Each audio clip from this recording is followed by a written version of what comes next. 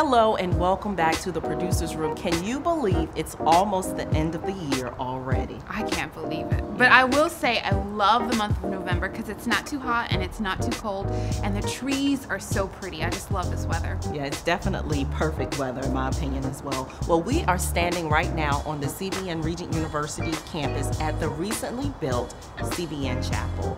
And we have some great stories coming up for you in the month of November. Yes, including a story I did on the African Children's Choir. I just loved meeting them. Not only are they incredible singers and dancers, they have such beautiful spirits. And I love doing their stories. One of my favorite stories of this year, actually. Oh wow, cool. That says a lot. Well, I really enjoyed their music.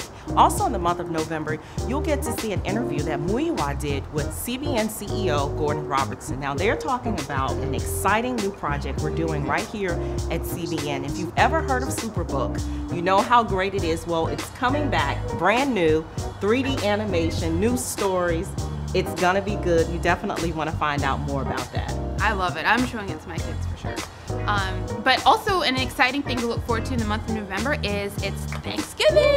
Yay! Now it's an American holiday where you get to eat lots of food and you say what you're thankful for. And personally, I'm thankful for time spent with my family. I love every moment I get to spend with them and I don't take it for granted, so I'm very thankful for that. What about you, Holly? What do you think? I would say I'm thankful for family, but just in general, I'm thankful for good health. I'm thankful for strength. I'm thankful for Turning Point.